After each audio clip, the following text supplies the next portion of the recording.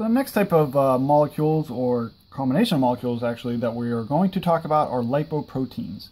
And this is the way that your body transports lipids. We know that lipids are nonpolar primarily, so they have very poor solubility in aqueous solutions like your blood. So we need some type of transport mechanism to get them around your body, and lipoproteins are what do it.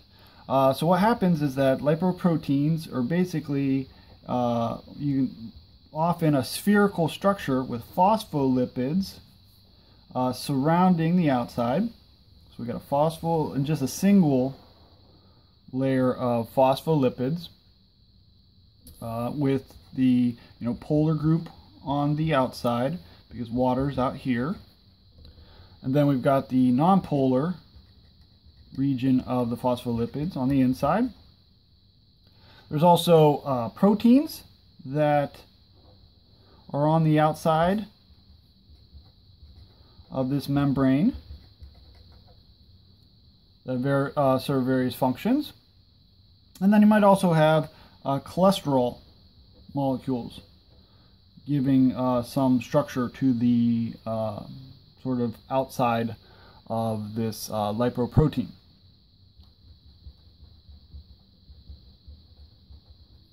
And then inside these spherical lipoproteins are the lipids that your body's trying to transport around, primarily cholesterol esters,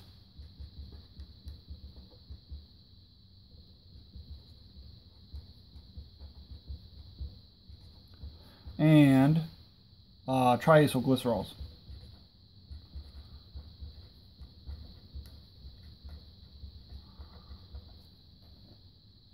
And that's primarily how your body transports lipids around your body. Now, the density of these lipoproteins can cause them to serve basically better or worse functions in your body. And the two primary classes of lipoproteins that we hear about are low density lipoproteins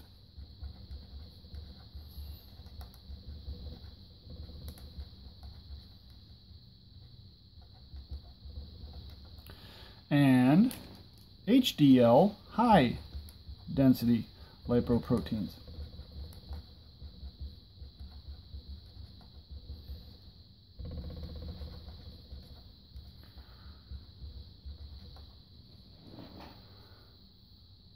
Alright, so let's take a quick look at the differences between these two types of lipoproteins.